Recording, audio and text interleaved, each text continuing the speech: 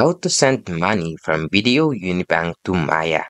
Let's go. Una nating gagawin ay buksan ang BDO online app. Once you have opened it, look for the send money button. Pag nahanap mo na, pindutin mo and you'll be redirected here. Next step is to click other banks and wallets. Here at other banks and wallets, fill out the required information. If you need a guide, tuturuan kita. Dito sa send to, beside it, makikita mo itong down arrow. Pindutin mo lang and you will see two options, InstaPay and PesoNet. If you select InstaPay, you can only send 50k per transaction max with a service fee of 10 pesos. Ang trade-off ng fee na ito is real-time mo matatanggap ang pera. If you choose PesoNet naman, you can send money up to 250,000 per transaction. Yun nga lang, hindi real-time matatanggap ang pera, meaning is pwedeng bukas pa matanggap ang pera. Since I like real-time, I will click InstaPay. Next step is to scroll down hanggang mahanap mo ang Maya wallet. Or you can tap search banks, then search Maya, and this drop down will appear. Then click Maya wallet and it will reflect. Here at account number, ito yung mobile or cellphone number na ginamit mo in registering the Maya account ng pagpapadalhan mo ng pera. Dito sa account name, ito yung full name na ginamit in registering the Maya account. Dito sa amount, enter mo dito kung magkano gusto mo ipadala sa Maya wallet mo. Note, ang minimum amount na pwede ipadala is 100 pesos. Dito sa send from, click this arrow at pupunta ka dito. Click mo lang yung savings account mo and it will reflect. Here at notes, optional ito. Pwede mo na ito i-leave blank. Scroll down ka lang.